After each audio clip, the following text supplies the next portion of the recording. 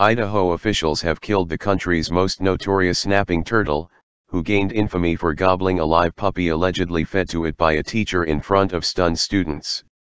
The turtle was seized by the Idaho Department of Agriculture and humanely put down Wednesday, amid an investigation into Preston Junior High School teacher Robert Crossland for animal cruelty.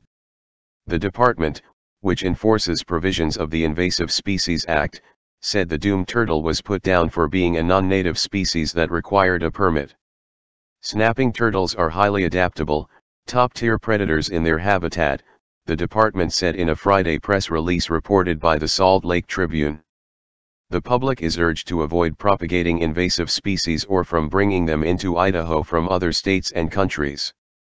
Two parents had said that the biology teacher fed the animal a terminally sick pup in front of his class March 7. Some were shell-shocked that the turtle would be made to pay, in their view, for simply being hungry. Advertisement. Well, now whoever came up with this idea isn't any better than the teacher, tweeted at Yamiko Kenan. A ridiculous reaction. Why punish the turtle, tweeted at Doug Lambert 13. User at CMRyan48 was also puzzled by the decision. I guess I don't understand why they had to kill the turtle, they tweeted. We humans are reckless. We screw up and we punish nature for our mistakes. It's ridiculous. Others felt there were certainly more humane options for the creature. Take it to the zoo or something, tweeted Chris Parks. Officials had considered putting the turtle up for adoption, the Idaho Statesman reported before choosing to kill the reptile. In their release, they said relocation of invasive animals is complicated by stress put on the animal, lack of suitable release sires and the possibility of spreading disease to other wildlife, livestock, pets and people.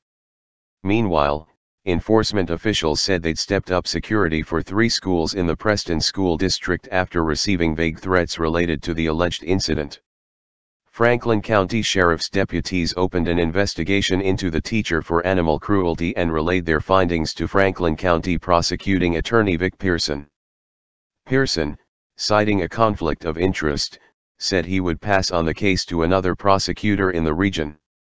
The Idaho Humane Society has offered to help in the investigation and said they shared the concerns of all of our constituents who are deeply disturbed by the news from Preston, Idaho, regarding the allegations of the mistreatment of a puppy classroom setting.